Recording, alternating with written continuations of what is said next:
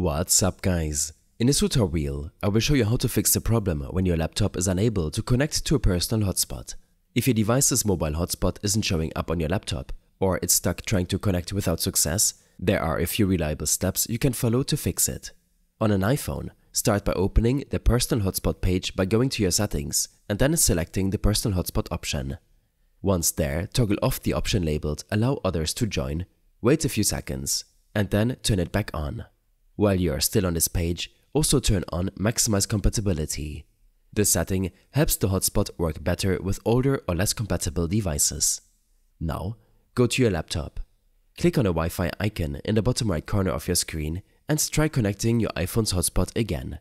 If your laptop still won't connect, it's a good idea to forget the saved network and reconnect from scratch. To do that, search for Settings in your Start menu search and hit Enter. On the left sidebar, click Network and Internet. Then select Wi-Fi. Under Manage Known Networks, find your iPhone's hotspot name. Click on it and choose Forget. Once that's done, go back to the Wi-Fi menu in the bottom right corner of the screen. Look for your hotspot again and try reconnecting. If that's still not working, try changing your iPhone's name. On your iPhone, go to Settings, scroll down and tap on General. And then tap About. At the top, tap your current device name. Enter a new one and hit Done. Go back to Personal Hotspot, toggle it off and then on again. Then return to your laptop, refresh the Wi-Fi list and then look for the newly named hotspot. Tap Connect and enter the hotspot password when prompted. If you're still having issues, restart both devices. To restart your PC, click the Windows icon on the taskbar, click the power icon and then select Restart.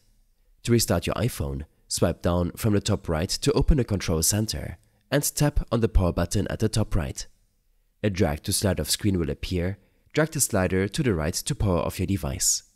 Now, to power on, press and hold the power button until the Apple logo flashes back on.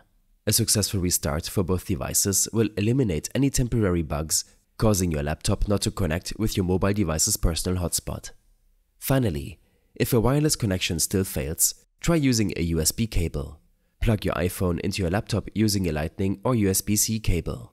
The hotspot should now work with a wired connection similar to Ethernet and can often be more stable than Wi-Fi. I hope this helped you out. Leave a comment if you have any questions and see you in the next one.